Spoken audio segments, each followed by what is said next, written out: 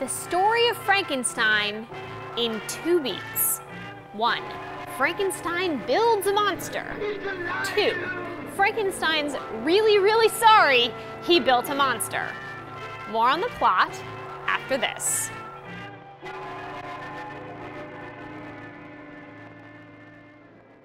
Okay, that's an oversimplification, so let's try this. 1. Young Victor Frankenstein, natural philosopher, seeks and finds, he thinks, the secret of life. 2. He builds his beast out of spare body parts. 3. He brings his beast to life only to realize, I've created a monster! 4. He's about to run home to Daddy, literally, when he discovers 5. His brother's been killed by the monster. And therein lies the rest of the story. Frankenstein tries to run from the monster, but he can't. He tries to save those close to him from the consequences of his actions, but he can't. He tries to placate the monster by building it a beastly bride, but he can't bring himself to go through with it.